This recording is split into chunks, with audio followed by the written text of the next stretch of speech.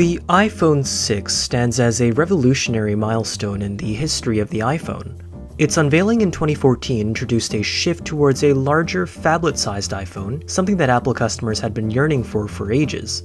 The seamless blend of sleek design, enhanced capabilities, and innovative features made the iPhone 6 an instant hit, earning it the title of the best-selling iPhone of all time. Today we're taking a trip down nostalgia lane as we dive into the iPhone 6, a true icon of its time, and whether or not it still holds up in today's smartphone landscape.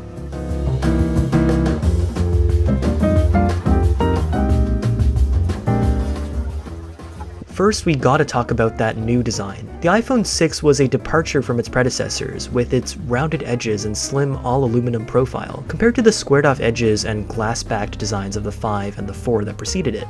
Apple switched back to that square edge and glass design with the iPhone 12 and newer iPhones. But there is definitely something to be said about how comfortable holding this rounded body is. However, its large top and bottom bezels do remind us that it is a product of that era. Additionally, some people complained of that intrusive-looking antenna line design, as well as non-flush camera bump? If only they knew what was coming. Moving on to build quality, the iPhone 6 stood the test of time pretty well. Its aluminum construction is quite solid, which contributed to its longevity. But who could forget the iPhone's most infamous controversy? BENDGATE, where the iPhone could buckle quite easily with pressure. I've never had this happen with my iPhone 6, but it was definitely prominent in the media in 2014, with iPhone 6s bending like wet newspapers, and remains one of the biggest iPhone failures of all time. Thankfully, Apple switched to stronger 7000 series aluminum for the 6S, preventing further boomeranged iPhones. The 4.7-inch Retina display was a big deal back then, as it marked the transition to bigger iPhones, making it a lot more competitive with the plethora of Android phablet offerings back then. While it may not boast OLED technology or Super Ultra HD 4K display technology, the screen still offers vibrant colors, good contrast and sharpness considering its age, and is definitely very usable. Watching videos and browsing the web on this display is still quite enjoyable, although it may not be as edge-to-edge as modern smartphones. But that isn't quite the end of the story with the iPhone 6 display, as it was also subject to a quite widespread issue known as touch disease. This disease is described as when your iPhone stops responding to touch inputs or displays gray bars at the top of the screen. I've actually experienced this issue on my device, where the display doesn't register my input or shows ghost touches, where it just clicks on random things by itself. Apple only officially recognizes this issue for iPhone 6 models, but a quick online search shows many regular 6 owners with affected touchscreens. Definitely a big knock against usability, though it is fair to mention that an inexpensive replacement screen will solve this issue.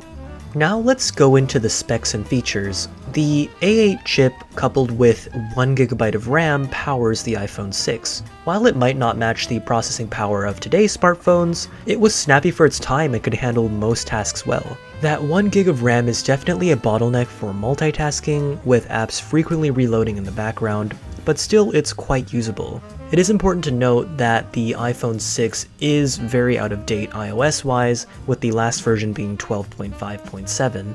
That being said, it's still pretty usable, with most popular apps still being supported. The 6 also came with NFC, which allowed contactless payments through Apple Pay. It is so cool! This was a pretty big feature when it was first introduced, and is one that is still used every day to make convenient and secure payments at checkout. Touch ID was also improved for this generation, allowing for even faster biometric authentication. Though Face ID now trumps it for the most convenient biometric unlock method, there are still scenarios where your finger can just unlock faster, and I do honestly miss it sometimes. The camera, though not quite as advanced as today's models, produces pretty decent photos. The 8MP sensor was essentially lifted from the iPhone 5S with minor tweaks. Photos look sharp and have adequate detail in the day. Take a look at some of these samples.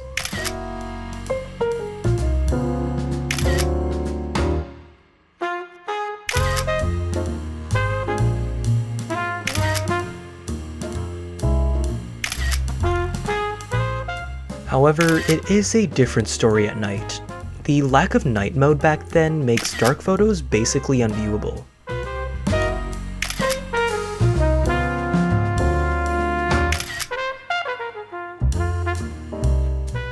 Video is a mixed bag. The lack of OIS makes video quite shaky, but if you have a steady hand, it is completely acceptable.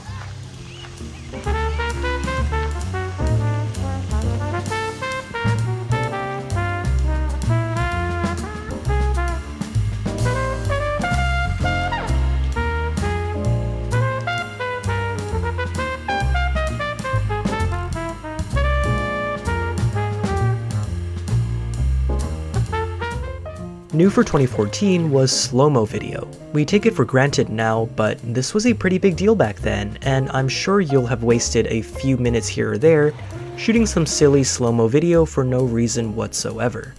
The selfie camera is pretty inexcusable though. The whopping 1.2 megapixels produces exactly what you'd expect from that. Grainy and quite crappy selfies. And now the moment of truth. Is the iPhone 6 still usable? Yes. Asterisk, asterisk, asterisk. It can definitely still handle everyday tasks like messaging, browsing, and social media. The iOS version is definitely a limiter though, with the latest version being 12.5.7. That's several years out of date now, and it means that app support and security updates will just keep slipping away. Additionally, the variety of issues that the iPhone 6 has associated with it are definitely cause for concern. But as a backup phone or a first phone, it's still very much a usable device nowadays and provides a very inexpensive first step into the iPhone lifestyle. Wrapping it up now, the iPhone 6's enduring popularity was no fluke.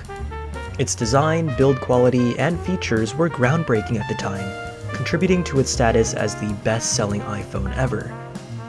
While it's not a powerhouse by today's standards, and it does have some question marks in terms of reliability, it's remarkable how functional the iPhone 6 still remains.